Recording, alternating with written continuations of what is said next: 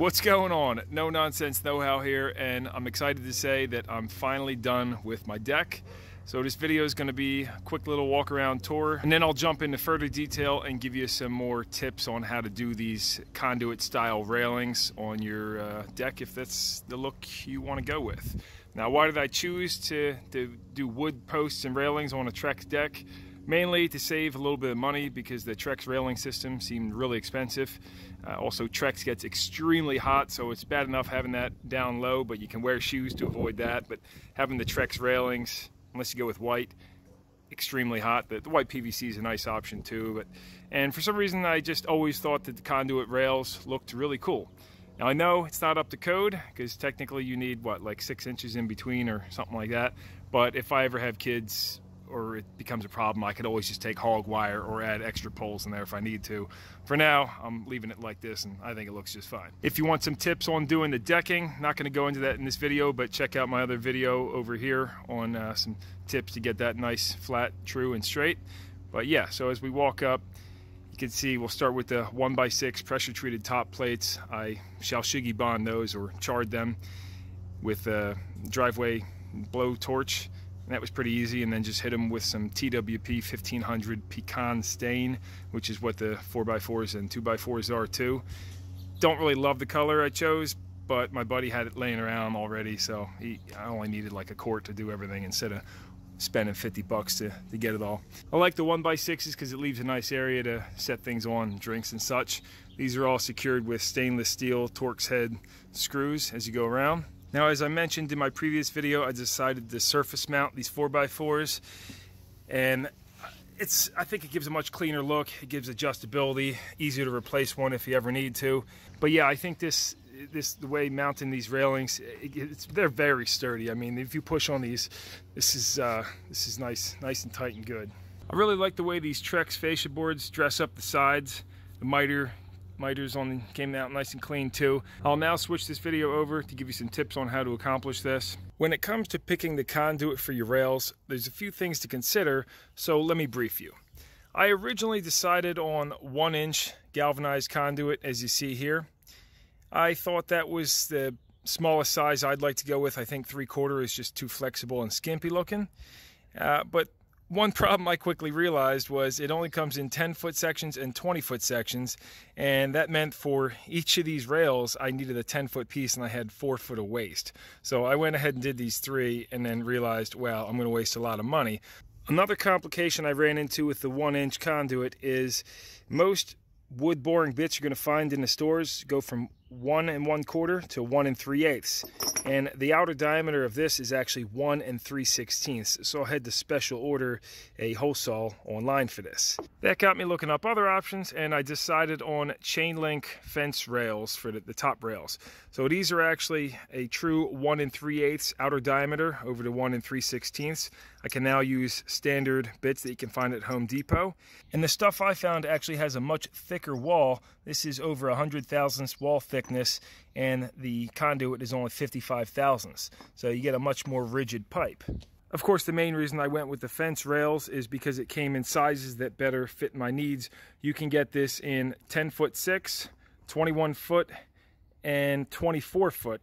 But keep in mind the first 2 smaller sizes do include this little 4-inch swedge on the end here. So you got to consider that when you're doing this. However, if 10 foot, well, I think the conduit over here, this comes in 6 foot, 10 foot, and 20 foot, which none of my local stores had the 20 foot lengths. But if the 10 foot fits your build fine, then go with the conduit. It didn't fit mine, and probably the last reason I decided this actually all worked out for me pretty great is because I ended up getting these. These are used fence rails that are in immaculate condition, and I got like a really good deal on these compared to the brand new conduit. So, quick tip for you, since I already had my holes drilled for the 1 3/16, I had to make these 1 3/8, and you can take a piece of wood like this and your hole saw, and obviously drill a pilot hole like this, and then you can clamp this on here, position it exactly where you want it, clamp it down, and then take your hole saw and run that through to where you need. That way the bit's not jumping all over the place and scoring up your 4x4. These used pipes do have some imperfections with them, but I'm thinking in the future I'm actually going to paint these black anyway, and whoever tells you that you can't paint galvanized is wrong, because I painted that galvanized fence post over there, I don't know, probably 6 years ago, and that's been fine ever since. So to get these posts drilled out, here's the method I'm using. It's pretty time consuming, and you could probably certainly do it quicker ways, but I feel like this is the most accurate. I have this template cut out here, and I'll just mark my holes on both sides. Now to get a nice clean, straight, true cut started on each side, I'll use this hole saw bit to just get it started.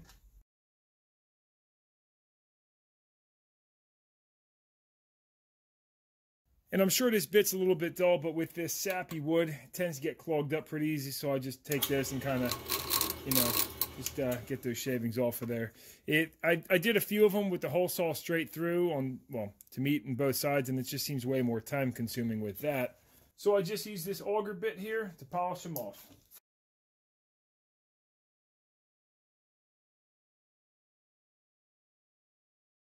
And then you end up with pretty smooth straight holes, but even if they don't, like this one here overlaps a little bit, it's no big deal because it's in the center on both sides. And now to drill the all thread hole, just mark your center. Then I got just this long 1/2 inch drill bit here. So drill that straight through.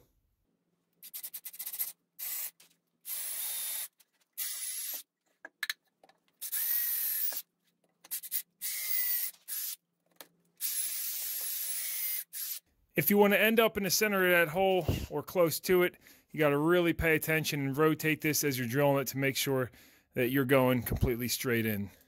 That's pretty close right there. Take your threaded rod, drop that in, and then put your washer and nut in there. I opted to just bend my washer in a vise like this, and that seems to be working fine. You get full contact on there, and it just kind of bites in there pretty good and holds the nut from spinning as well. You could opt to take a chisel and flatten the bottom of the center of that if you want the washer to sit in there perfectly flat, but I decided to just bend the washer. And then you're done the post. So looks good, ready to install. It's pretty straightforward to install it, but I'll give you a couple tips. So I have mine marked out where I want to put it, and that's going right in between these two joists here. So I went ahead underneath and added another piece of blocking there to stiffen that up. Can always go back and add some more bracing if I need to.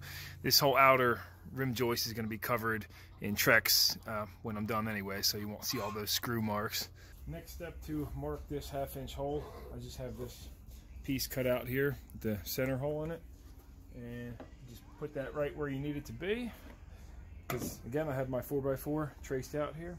Hold that there and go ahead and get your hole started.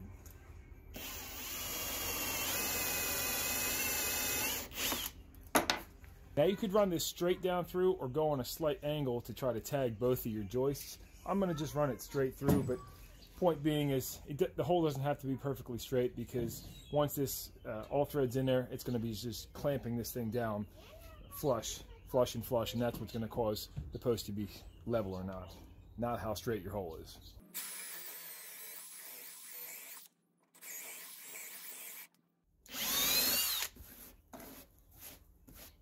Ran mine straight through, and you can see it did end up right in between the two. Some might say that's not very strong, but I think it's going to be plenty strong, and if I want to add another piece of blocking behind it or any steel brackets, can always add that to make it more rigid as well.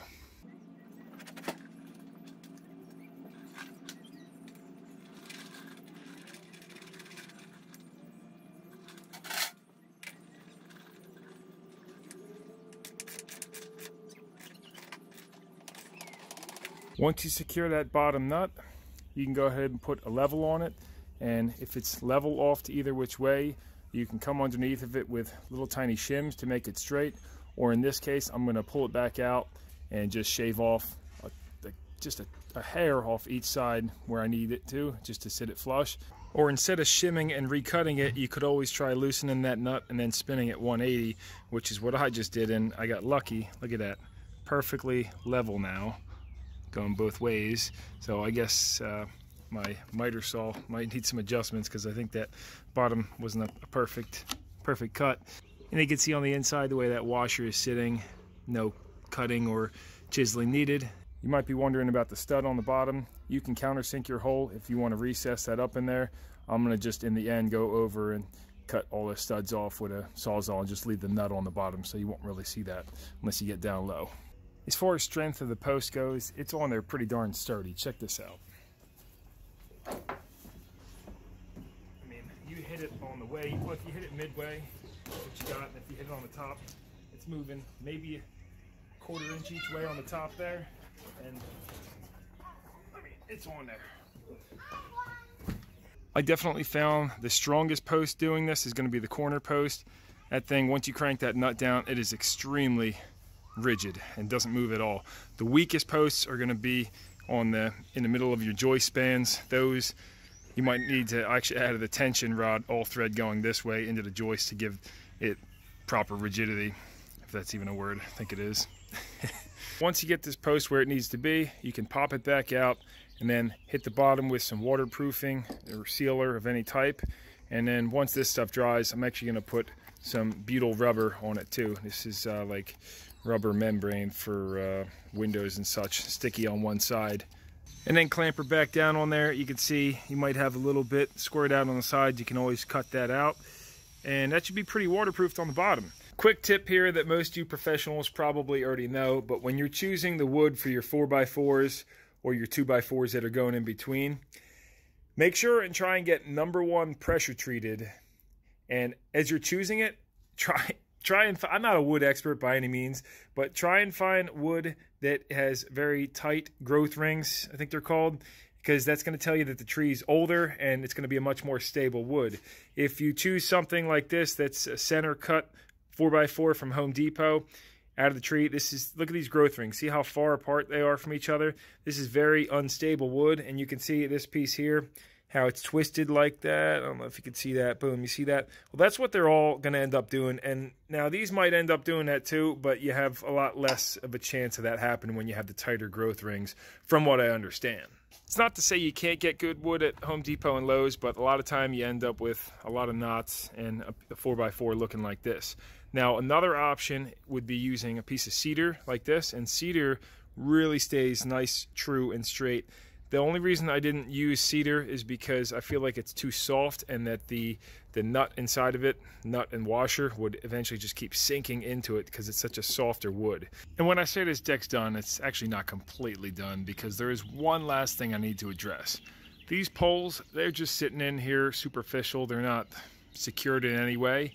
And I made them a little bit short so that you can still slide them out and remove them if you ever want to replace a post or paint the poles or anything like that. So they sit inside each side about 3/4 of an inch, but they're just loose in there, and if you grab them, they'll fall out. Now, I had quite a few ideas on how to secure these. First thing I was going to do was just put a stainless trim screw right here and here on each one of these, and go up and down them, and I thought that'd be a little bit ugly though. I could always use a wood filler on it. Next idea was drill a hole right here and then have one stainless trim screw going that way and one going that way inside of this big hole, and then fill that with a dowel. Then I was thinking I could drill a hole here and fill this with spray foam, but then you got foam in there which could lead to moisture being trapped in there, and they're also not removable then. I also thought about, okay, I could pop this out and put like a spring inside of here or memory foam, and then you push it in, and then the spring keeps them all taut. Now, those are a bunch of the ideas I had, but what I ended up settling on is using copper shims. You can barely see it in there, one on each side, and now this pole's nice and tight, can't go anywhere with it. So let me show you real quick what I did. I used some 1¼ inch, I believe it is, copper pipe. You got to get it's either L or M, but you got to get the thinner stuff. You can't use thicker like this. Then I just cut it, and originally I actually just did one notch in it and left that connected and slide it on, but that was really more than it needed. So then I cut that in half, and each side just gets one little shim like that. But then you just take this, hammer that in, just like so. And then if you want to recess it in a little bit further, you can just tap it in like that. and do that on each side, and they're locked for good. So once you do it on both sides, it's real tight. Now, if in the future these holes, this wood dries out and these holes get a little bit bigger or something like that, you can always use a different style or just put the set screws in it. But I like to try to think of the most unique way you can secure something. So I think this should work pretty good. And that'll put a wrap on this one. I feel like it got pretty boring throughout this video, but if you plan on doing conduit railing system like this, some of these tips should definitely help you out quite a bit. In this time lapse, I'm just putting up some of the 2x4s between. You can see I'm using a ratchet strap to butt them up real tight and then screw them in place. And then that 5/4 board on top will hold everything together. I did have some other footage on how to get those poles perfect on the stairs, get that all set up, but I feel like it was just dragging on so long, so I kind of just cut all that out of there. If you want a video on that, let me know. Comment down below. Like usual, any comments or suggestions you have for me, definitely appreciate that kind of thing. Consider checking out my channel. If you watched this video this far, I definitely thank you for that. And until next time, this is Chris Brown here. No Nonsense, No How. See you in the next one.